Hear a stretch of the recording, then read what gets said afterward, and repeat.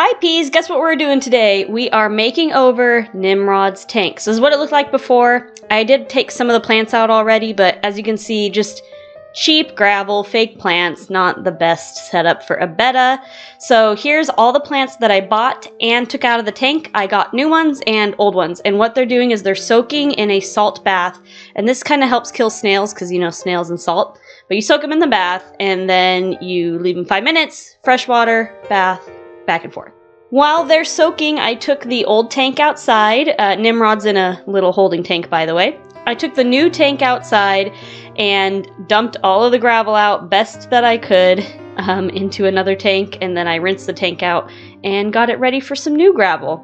So this is the fluval stratum that I'm going to use to line the bottom of the tank. This is going to be an underlayer where the plants can kind of root in and thrive. So this is not going to be the gravel per se. This is like soil, but for aquariums. So poor shot, but as you can see, I'm basically rinsing it in that corner there. I'm rinsing it, dumping it, rinsing it, dumping it. This was an extremely long process. Very boring, very time consuming. It takes a lot of time to rinse fluval stratum.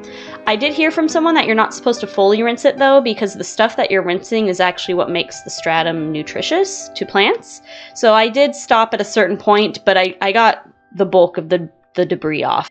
Next, in a new container, as you can see, I got black sand. This is just regular black sand from the fish store, fine grain, so any black sand will do, but basically I'm rinsing this off. This can be thoroughly rinsed, and it was a lot easier because I bought aquarium grade sand, so it was already kind of pre-rinsed. You can see the water here is a lot clearer anyway, but I just want to get off a lot of the dust and debris that kind of comes with buying sand from a pet store. And bulk of the time, like 50% of the time of putting this enclosure together was just rinsing substrate. Took a very long time to do all of this. Now back inside, you can see the water's pretty cloudy, so that's mainly due to the fluval stratum, and that's all that's there right now. So I put a layer of the stratum down, and now I'm trying to arrange the rocks how I want. So hot tip, Petco now carries Aquarium like aquascaping rock. So they had dragon stone when I went, and then I believe this is pronounced Cereus stone, and that's the one I got. So I really liked the gray-white striping because I'm doing really just a dark black theme with this tank, but it's called Cereus stone, and again, they also have dragon stone. And then once I had it all stacked up, I used a couple rocks to kind of make it a little taller within the tank. If you're wondering the stones, this is a 5-gallon tank, so I put 3 stones in this 5-gallon, and the bag at Petco, I believe you get like 6 stones in a bag for 30 bucks, so not a bad deal, especially if you don't have a aquarium specialty store near you where you can get this kind of stone, or if it's too expensive online. Okay, this is Nimrod. This is what he's been waiting in, and I'm just actually going to put the plants that have now been in their salt bath. By the way, they're rinsed. I'm not putting salty plants in with Nimrod the Betta.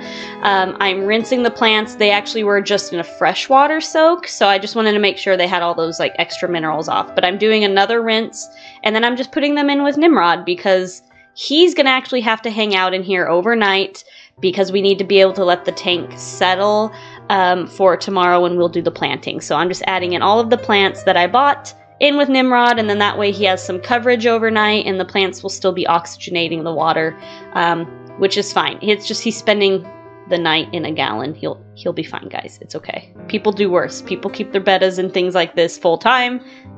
He's just vacationing here. So this is where we're gonna leave it. This is end of day 1 of rinsing and putting in the hardscape. And day 2. Day 2 is a huge difference. The water is crystal clear now. That is 1 night of having the filter running and letting things settle. I am taking out that little rock in the cup there. That was only there because while the filter was on, it was like pushing some of the substrate out of the way because it was powerful because there's nothing in there. But anyway, that can come out, and now you can clearly see what the stone looks like in there. And again, that's Cereus stone. Very beautiful rock, and that's going to go in there, and now we're going to end up planting this tank, which I'm very excited about. And this will be day 2, and we won't put Nimrod in until the next day after this one. So here we go with planting. I sped this up for you guys. This is the longest process, and I did not film this very well. I get in the way of the camera a lot, so Serpa design, I don't know how you do it, how you make your videos look so cinematic, but I tried, guys. So this is what it looks like getting planted and everything in. I don't know the names of the majority of these plants, but the one currently being put in is the Anubias. So I love Anubias, and I plan on getting more for this tank to fill it in. The rest, I have no idea what they are. They were just plants I bought at Petco. They were also having a sale that where if you buy 3, you get the 4th free. So if anyone's interested in like upgrading their tanks right now, honestly, Petco is not a bad option if you don't have a specialty aquarium shop, because they have the decorative stone, they've got all these plants in. At least mine was doing really well when I went in to buy all of this stuff. So typically big box stores we want to avoid when we can and support local, but in this case, you know, you gotta do what you gotta do, and it was some good deals. All right, here it is all planted. We're gonna put the lid on and turn on the light, and then that will just sit there until the next day. So lots of floaty bits going around from the plants, but we'll come back.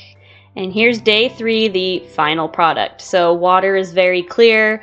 The light has been dimmed by those long grassy reeds, which I love. All the plants provide plenty of hiding spots, and of course I just put all this in, so it's gonna fill in over time. And then this is Nimrod entering and kind of poking around. He loved this, guys. He was so investigative of everything, and his favorite spot is in the back corner, which is right here. You're gonna see right now, and there he is in that back corner. So thanks, guys. We're at the end of the video. I do post every Friday. If you like what you see and you want to see more pet stuff, more educational stuff, animal related, make sure you follow and subscribe. Subscribing helps me a ton. It's free, and yeah, doesn't harm it. Bye.